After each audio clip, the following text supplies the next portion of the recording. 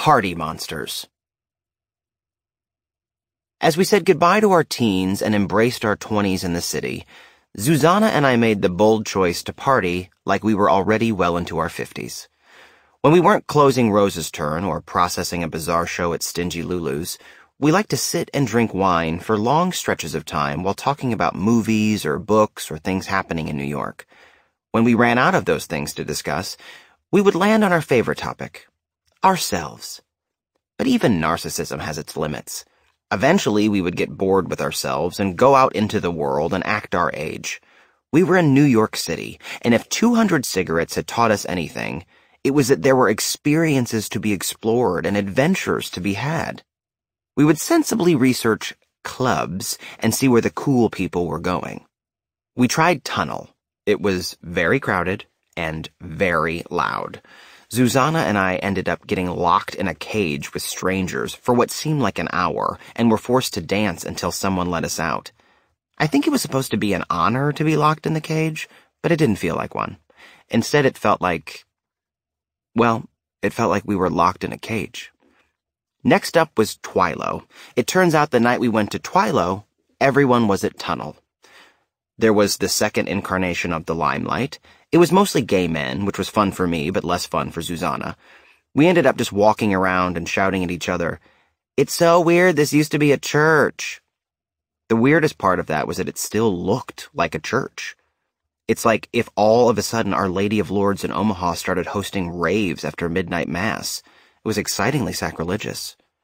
We attempted to roller skate at the Roxy. Susanna had grown up ice skating, but it turns out ice skating and roller skating require two very different skill sets, and I was rusty from the days of grade school skating parties at Skateland in Omaha. We managed not to break anything or majorly embarrass ourselves, but ultimately, we didn't last long. We went to a big, sloppy party at the Bowery Bar. It was mostly filled with young, douchey finance guys and girls who looked like they worked in advertising. A lot of Brians and Ashleys. I accidentally put my cigarette out on a man as we were trying to make our way to the bar. After some shouting and sweaty apologizing, we figured we should probably leave the premises before we were asked to. To try something a little further afield, Susanna took me to a hip-hop club in Harlem one night. She was very popular there. I was not, although a number of people thought I was Ryan Reynolds circa Two Guys, a Girl, and a Pizza Place, so that was fun for me. And then there was the night I dragged her to the Cock in the East Village. She had in town from Indiana a high school friend who had just recently come out. I thought taking him to the most aggressive gay bar in the city might be fun for him.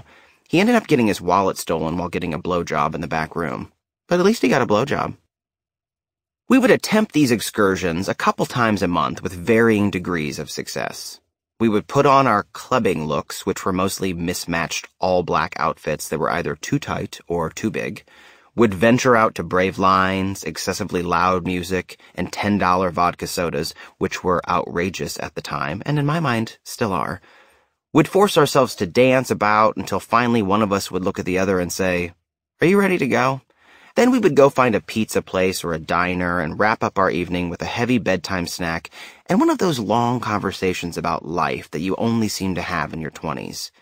Finding the right club for us was starting to feel a lot like dating. We just weren't meeting the right ones. We needed a new strategy. One day, Susanna came home from school and told me about a hot new party she'd heard about. It was at a club called Mother in the Meatpacking District, which at this point was not what it is today. It was certainly better than it had been in the 70s, but there wasn't a Stella McCartney store or a Dylan's candy bar yet. It was still a neighborhood that processed meat during the day and got awfully quiet at night, with the exception of prostitutes and drug dealers. It seemed dangerous, like one of the few neighborhoods in Manhattan untouched by gentrification. Once a month, Mother hosted a fetish night, and Susanna had heard it was a lot of fun. It seemed unexpected and weird and incredibly different from our mainstream club outings. Maybe that was what was missing. Maybe we just needed a fetish night. It was there that we ran into our first problem. What was our fetish? The postcard advertising the party said, "Leather, rubber, and all kinks." Did we have a kink? Could I get into rubber? We needed help planning this outing. A couple of years after I moved to New York, a childhood friend of mine, Randy, the one who also happened to be my prom date 2 years in a row, moved to New York too. When we were kids, she was the most beautiful, most talented person at the Emmy Gifford Children's Theater. She was funny and clever, and she sang with vibrato, which put her light years ahead of the rest of us. She also had an aggressive naivete about her sex appeal that was shocking to adults, but impressive to her peers. Adults at the theater used to call her Lolita behind her back. We would hear this and, not fully understanding what it meant, assume it was a compliment. Since I'd moved to New York, I'd sort of lost track of her, and then one year, she magically appeared in Manhattan, as if she had belonged there all along. She had some rather colorful jobs since I had last seen her, including lingerie model and phone sex operator. And while she was rather new to the city, I knew that she'd be able to help us figure out our kinks. Randy wisely suggested we head to the East Village and shop the stores on St. Mark's Place for inspiration. We marched into trash and vaudeville at St. Mark's and 2nd Avenue, ready to get our kink on. We all immediately found costumes, or just clothes, depending on how you live your life. No judgments here. But it turns out that my love for leather jumpsuits reaches its limit at $600. We had to come up with a plan that wouldn't cost us all of our savings accounts. We decided we could just find suggestive t-shirts and go from there. Fetishes were about attitude, we decided based on nothing, so we would just internalize our fetishes and live them for all to see. Susanna found a tight black shirt with a zipper cutting across the bust line that showed off her cleavage. The effect was truly obscene and exactly what she was looking for. I found an even smaller t-shirt that had the words Hooker 2000 printed across the front in bright pink letters. I figured that looking like a Twinkie rent boy would probably suffice. I also bought a pair of fashion glasses just for good measure. I guess I thought I would be a bookish Twinkie rent boy? I don't know. Randy didn't buy anything and we didn't question her. She seemed way ahead of us already as usual. The night of our big mother outing came and we all changed into our looks as we slammed glass after glass of the cheapest white wine we could find in the largest bottle possible. Thanks, Cavett Pinot Grigio and the folks at Town Wine and Spirits who never carded me. I tried to make my hair as River Phoenix-like as my Murray's pomade would allow, and Susanna put hers in pigtails, which seemed correct. Randy just applied more eyeliner and removed her bra from under her tiny tank top. We were ready to go. We didn't trust ourselves to find Mother on foot since we weren't familiar with the meatpacking district, and we didn't want to get mugged before getting to at least dance a little. Our looks didn't seem subway appropriate, so we decided to splurge on a cab. We pulled up to Mother, and there was only a small line outside. I should mention that we never nailed timing on any of these outings. If the party started at 11 p.m., we would arrive at 11:30 p.m., thinking that a half an hour was probably enough time for things to really get going.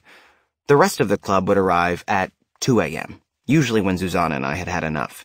We never learned our lesson. The bar was sparsely populated when we entered, giving us a chance to acclimate ourselves to the environment. In other words, to keep drinking until we felt comfortable. If we were self-conscious about our looks on the street, those fears quickly went away once other patrons arrived. There were people on leashes. People with ball gags in their mouths. Men in leather gimp suits, French maids, men dressed as biker cops, a man tied to a rack with a woman in stilettos standing on top of him. The scene only got crazier as the bar got more crowded.